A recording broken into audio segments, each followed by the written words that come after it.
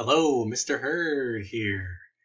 I just want to give you a quick reminder that our class will not be held on Thursday, but it will be on Tuesday.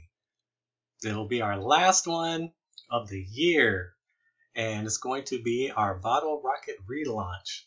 So if you haven't had a chance to make it to any of the Thursday classes, here's your chance.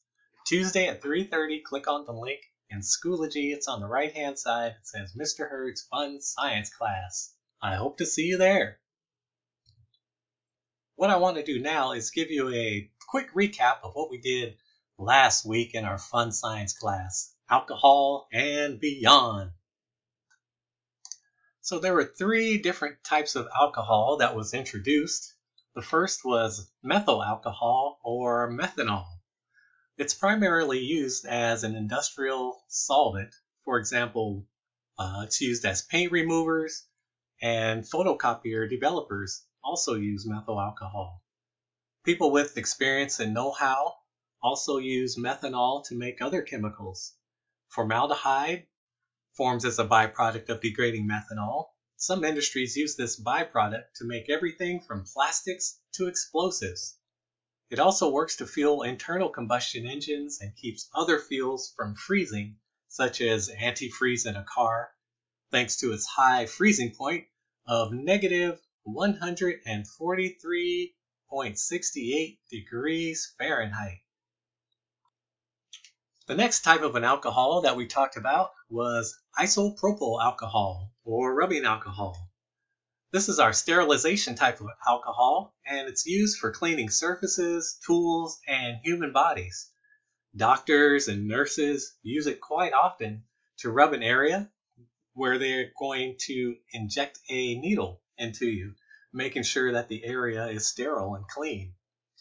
Because it evaporates very fast, it's a popular choice for cleaning electronics.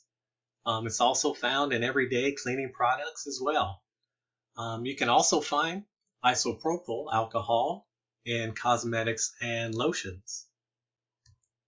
The third type of alcohol is called ethyl alcohol or ethanol.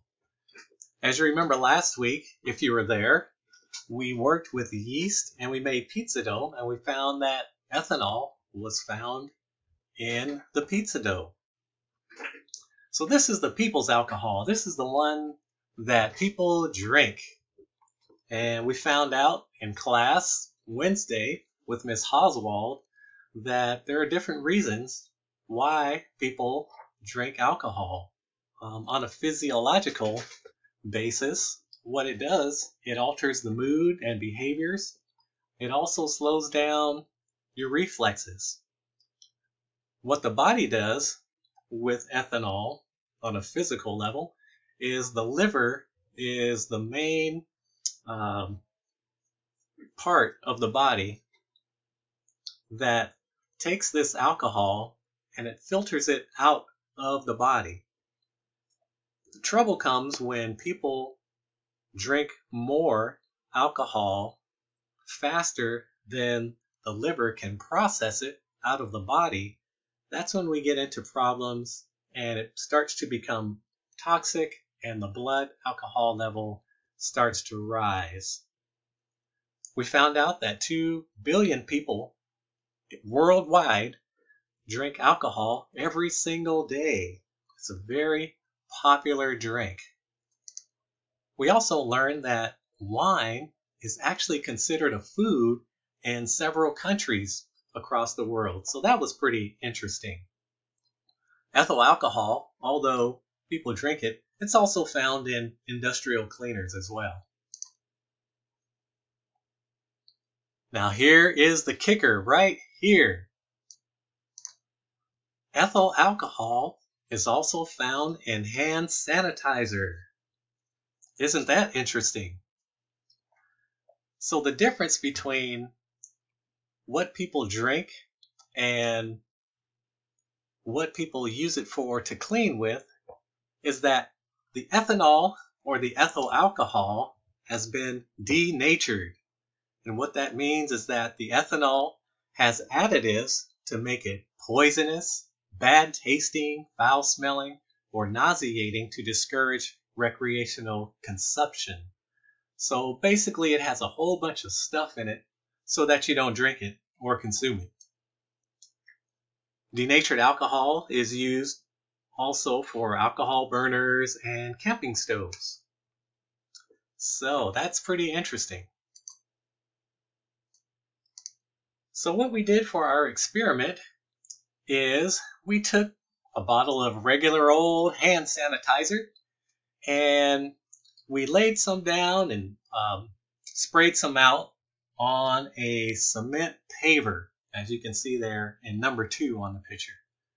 Okay, what we did after that is we lit it on fire, and in the picture number 3 over on the right hand side, that hand sanitizer is actually on fire, but you can't see the fire, can you?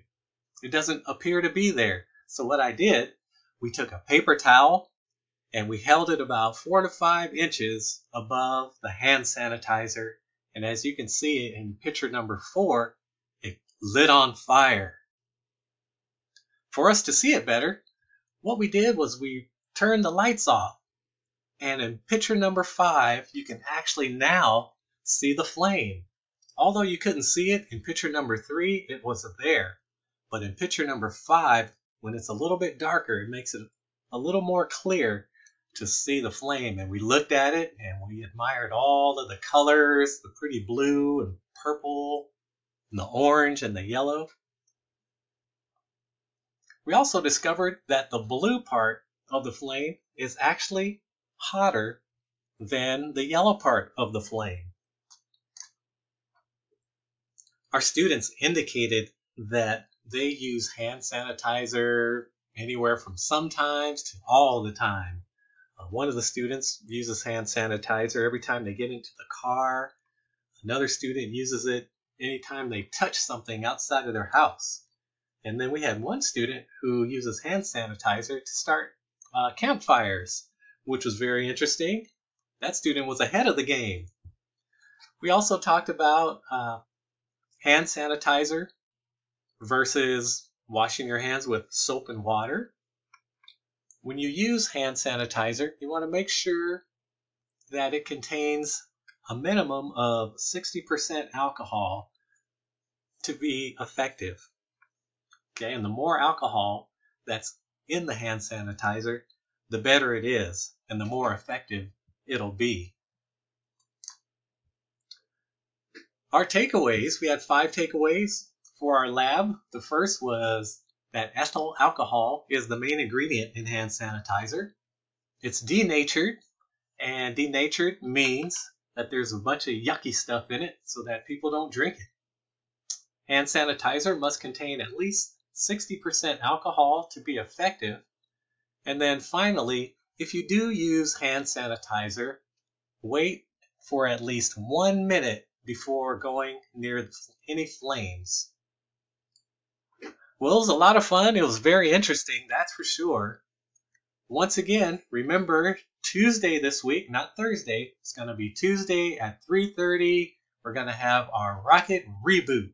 And I hope to see you there. It's our last one.